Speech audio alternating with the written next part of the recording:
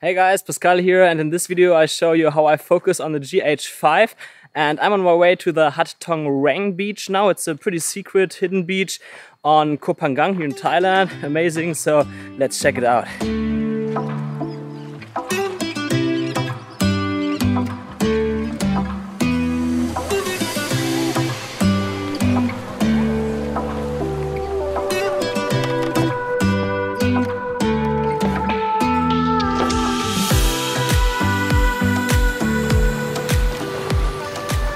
So I already used the firmware 2.3 with the GH5, but it's still a problem to focus properly, right? Because, I mean, you can never be 100% sure that it won't hunt for the focus or something. And the kind of video that I produce here is not like vlogging style where the focus changes all the time. I mean, actually with the new firmware, with the firmware 2.3, it went a lot better with the autofocus. So especially when you do headshots, when you use the face tracking and so on, it got so much better and it doesn't hunt that much anymore for the focus. So that was a huge problem before, but it's still not perfect, so I wouldn't rely on that. And especially when I want to do some other movements with my camera, not just filming people or so on, but filming landscapes, and it's always better to focus manual.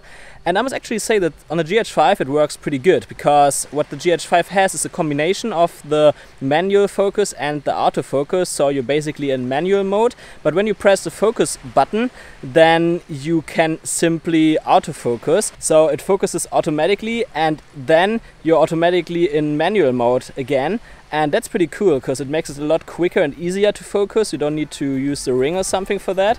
And yeah, that's how I do it most of the time. Of course, I will show you a bit more on how I make some specific focus techniques here. So let's check that out.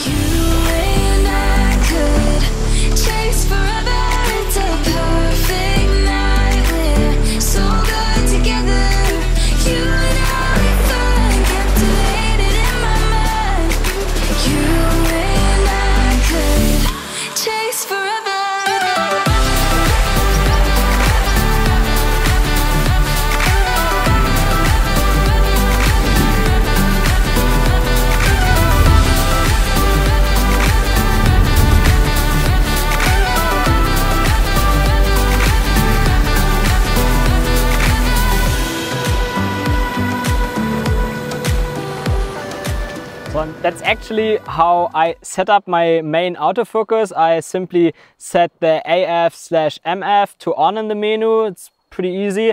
And what I also do from the settings, of course, is also that I use focus peaking, so that you get like a red border. You can actually choose the color around your object. And that's so good for me, because especially with this small display, it's sometimes very hard to see what I'm focusing on, and that really helps a lot.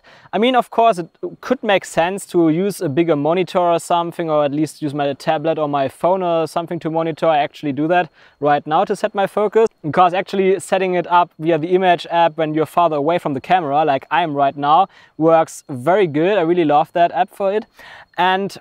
But still, even with here, like even if I turn my smartphone to widescreen, there's just this very small, like don't even know if you can see that, but like the preview image is very small and it's very hard to see that if the focus is very perfect. But now I can see here clearly there are those red stripes around me, so I'm perfectly in focus. That's great.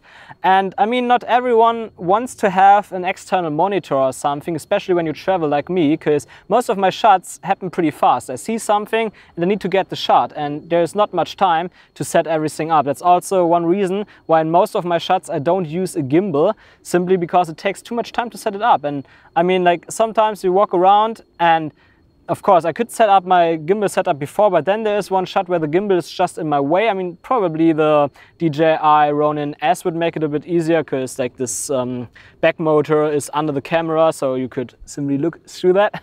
But right now I have the Geon crane, and sometimes it's just not convenient to use then. So most of my shots can easily be done without a gimbal, especially when I stabilize it a little bit in post. So that's just for me. I don't really need a bigger monitor or something. The focus peaking works perfectly. And to make it more clear here, like in the videos that I shot this year, I never used a gimbal. Like the complete year, in the past 6 months, I didn't use a gimbal. So when you watch my videos, then check it out what you can do with the GH5 even when you don't have a gimbal. The stabilization just is so good. Of course, I do a lot of stabilization in post-production. I use a lock and load plugin and also the internal stabilization of Final Cut, and that helps a lot, yeah. So yeah, let's explore the place a little bit more, right?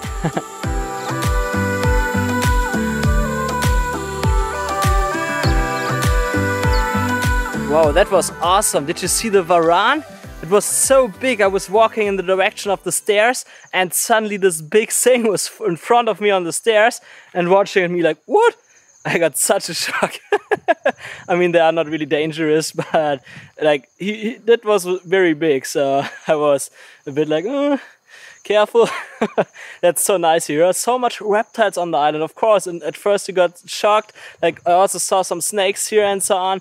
But it's also like the adventure here. I really love that. And of course you can also get a lot of nice shots here of those reptiles. Around this beach are actually a lot of varans or lizards, how you call it.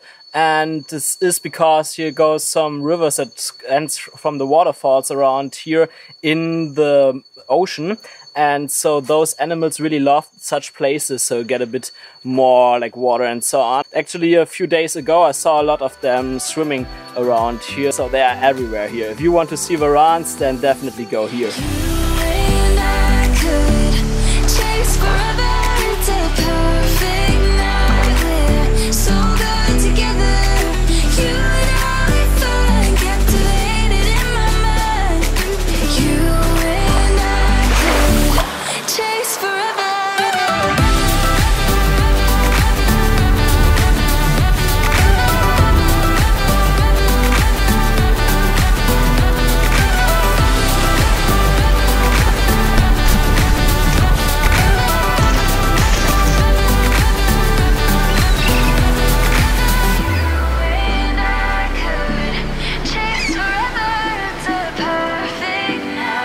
But you can also do a lot more with that. So for example, you can do a focus transition, and that is what I really love about this GH5, because let's say you want to switch the focus between your foreground and your background object in your shot. And in that case, if you would simply autofocus on the other point, on the background for example, then it first becomes all blurry and then it focuses. So that doesn't look good. And what Panasonic did there, they implemented one functionality which is called focus transition. You also find it in the menu, and you can set up to 3 focus points there. I usually use 2.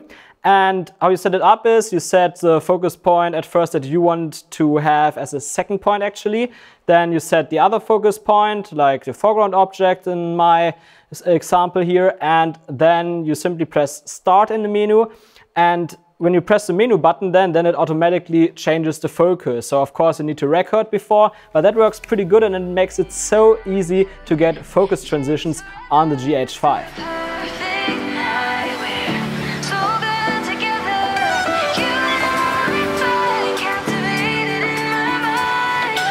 The weather is actually a bit crazy at the moment. We had a small shower before, and I mean right now is sun, but it looks like from the clouds that rain is coming soon.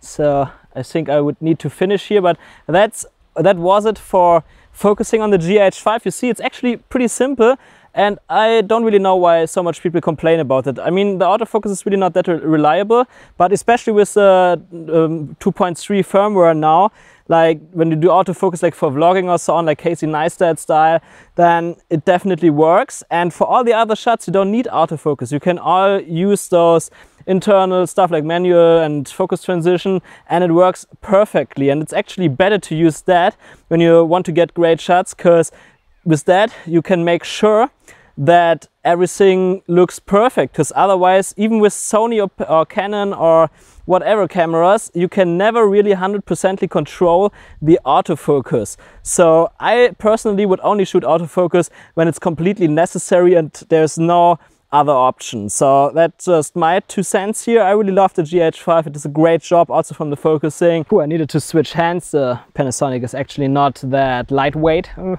So yeah, of course I train every day, but you know, it hurts sometimes. So now my arm feels better, so I can do the outro. So I do 2 videos per week right now, one on Thursday, like tutorial videos, and one like that where I go outside, show you around and give you some tips. So if you want more videos of that, then please hit the subscribe button now and don't miss out the next one. See you. Fucking raining! Best time for the beach!